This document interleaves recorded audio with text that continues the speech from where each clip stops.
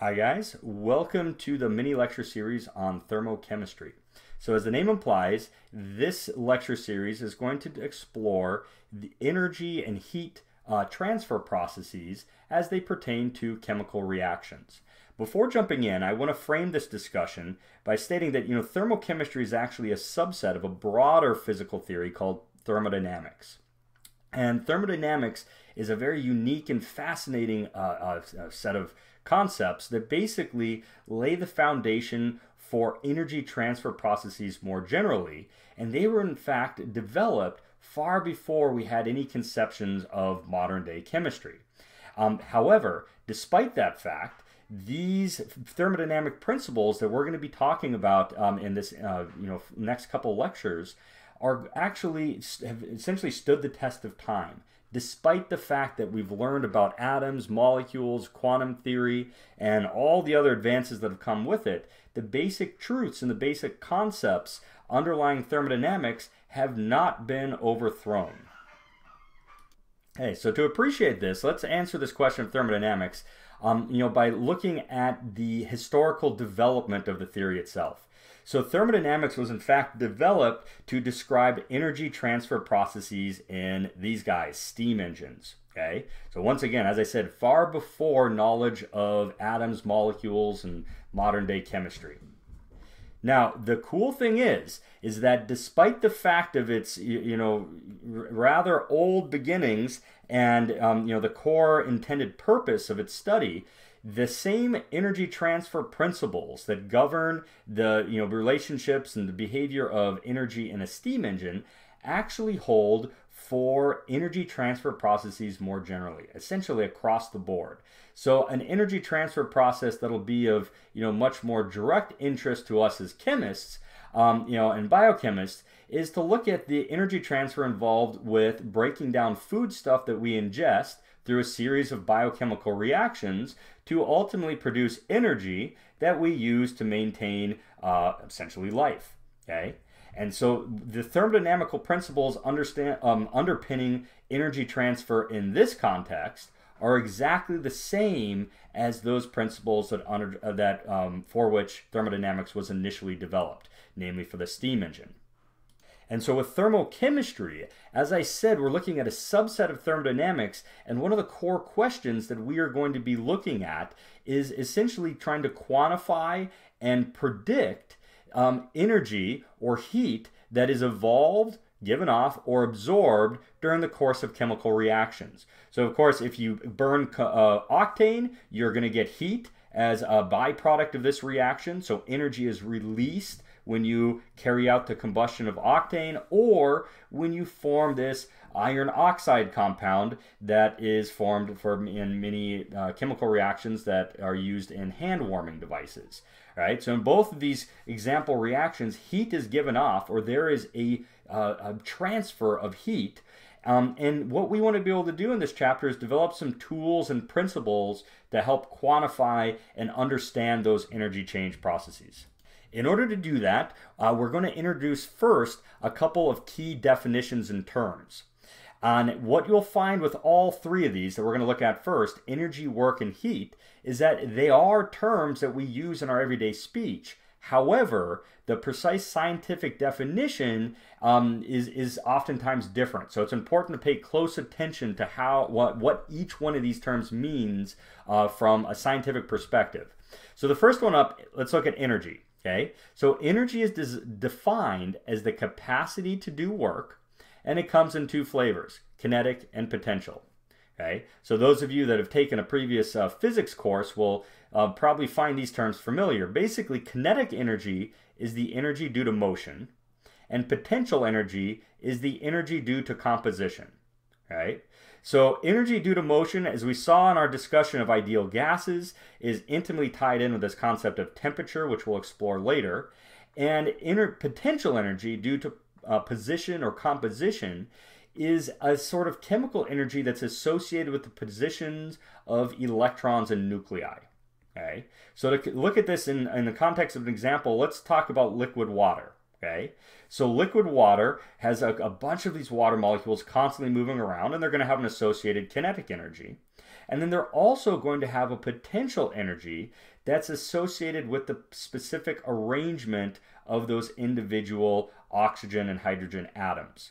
So to see this, let's look at a little simulation. So what I'm showing here is a simulation that shows water molecules in a liquid solution, right? So just floating around, pure water in this case.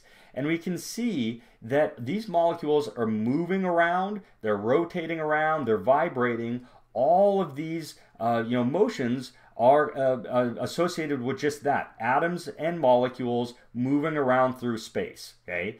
And the amount of kinetic energy that this system has is essentially going to govern how much of this motion occurs, right? And then each and every one of these individual water molecules, the oxygen and hydrogen atoms that comprise it, are effectively going to be defining the associated potential energy. Okay, so what I'm now going to do is introduce another term that we're going to find extremely useful as we move through this chapter, and this is the notion of internal energy.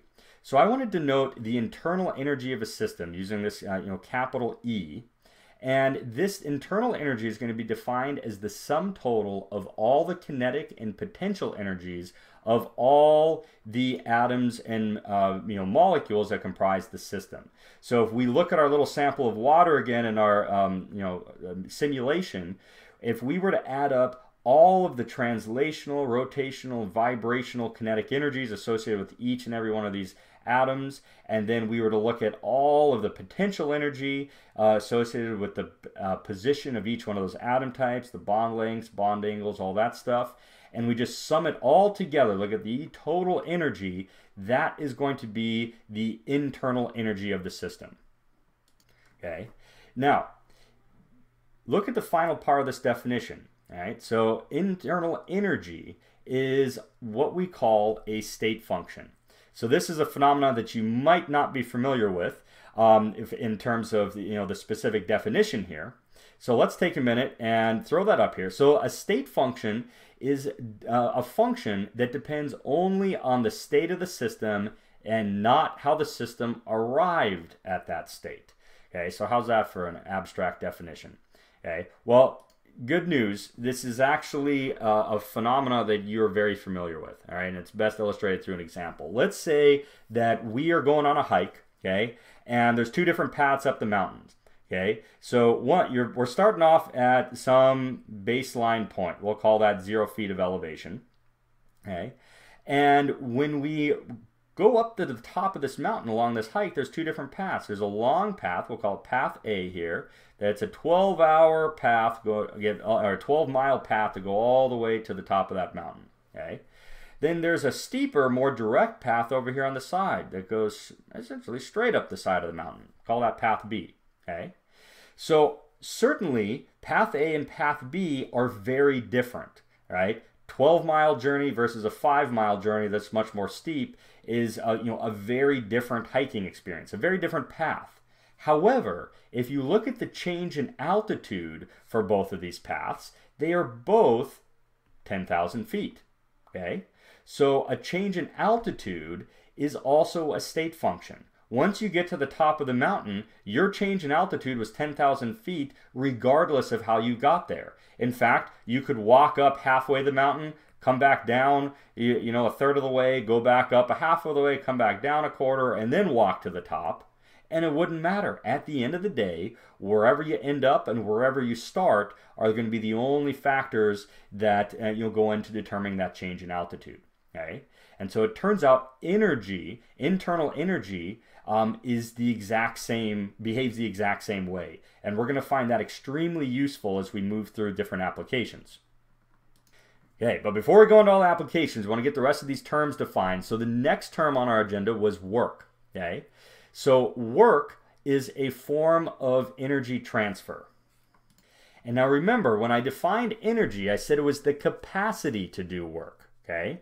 So energy is the capacity to do work, and work is a form of energy transfer, and it's the result of a force acting through a distance, and this energy transfer is going to involve macroscopic modes of motion. Okay? So a simple example here, carrying a box up the stairs. So there's obviously a force being applied to this box, okay? And there's an energy transfer process. The food stuff that was eaten, the chemical energy is being burned. The individual carrying this box in a somewhat awkward configuration here up this flight of stairs is transforming chemical potential energy into gravitational and kinetic potential energy, gravitational potential and kinetic energy of this box. Okay, and we can see this process occurring. We can see that box moving up to a higher point of gravitational potential energy. Okay, so in a chemical example here, we could look at, for example, the expansion of a gas in a piston chamber and watching that gas, lift up some little weights. In both cases, we're able to see a box being lifted up, see little weights being lifted up. Okay, and so that's the hallmark of macroscopic motion, right? You can see those objects being lifted. So energy is being transferred and you can see the result.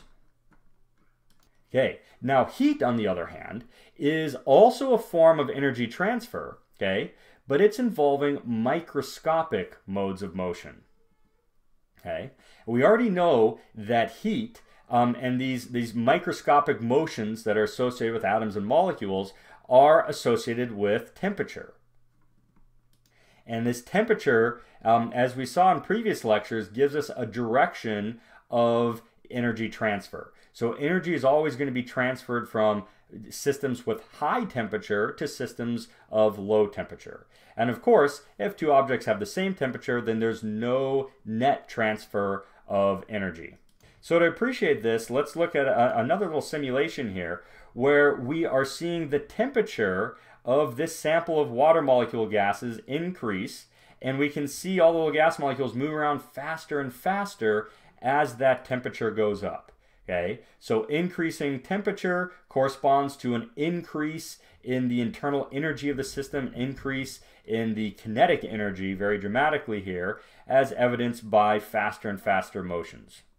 Okay, and it's important we make this distinction between heat versus temperature. Okay, so temperature is a measure of the thermal energy within a sample. Okay, so higher temperature, more thermal energy; lower temperature, less thermal energy. Okay, but heat is a transfer of energy. Okay, so heat is a transfer of thermal energy. So just like work, heat and work are both energy transfer processes. Right, the difference is that heat involves microscopic motions.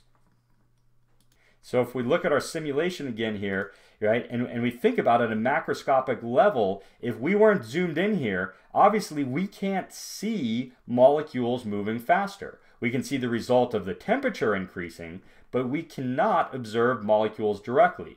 So the energy transfer process that's occurring as we're heating up this sample, right, is energy transfer involving microscopic modes of motion that we don't see. Okay, and then two more terms that we need to define before we're ready to jump into thermochemistry proper. And these definitions are really going to help help aid the discussion, facilitate the discussion of the study of different thermodynamic systems, the different thermochemical systems. Okay, and so these terms are known as system and surroundings. Okay, so as the name implies, the system is just it could be anything, any part of the universe that we are focusing on. Okay, so it could be a chemical reaction, it could be a piece of metal gaining energy, losing energy, it could be anything, right? So denoted here in blue, right, that part of the universe that we're focusing on. And then we're going to define the surroundings as literally everything else in the universe. Okay, so everything outside of that chemical reaction or that system that we're studying. So of course, if you add both that system and surroundings together, then you get everything in the universe. Okay, so if we look at the total energy, right, of this system, and we denote that by E with a little subscript there, and the total energy of everything else, right, in the universe, and we add them together, then of course we are going to arrive at the total energy of the universe. Okay? And so we're going to see as we move into the next lectures why I'm painstakingly developing all these definitions and putting forward these notions of energy, work, and heat. But before we jump into these applications, I want to do a quick summary here. So we basically have introduced this concept of energy, right, as this capacity to work. And we've said that it comes in two flavors, kinetic and potential, right? And we've defined the internal energy, E, as the sum total of all of that kinetic and potential energy, right? We talked about how changes in that internal energy, represented by a delta E, are path independent because internal energy is a state function, just like altitude, okay? We talked about how work and heat are both forms of energy transfer, okay? The difference being that work involves macroscopic modes of motion, whereas heat involves those microscopic modes of motion. Okay? And finally, we introduced the concept of a system as the part of the universe we're focusing on. The surroundings is everything else outside of it. And so, of course, when we add the energy of both those together, we arrive at the total energy of the universe. In the next lecture video, we are now going to talk about physical laws that directly pertain to the energy of the universe, which is the so-called first law of thermodynamics.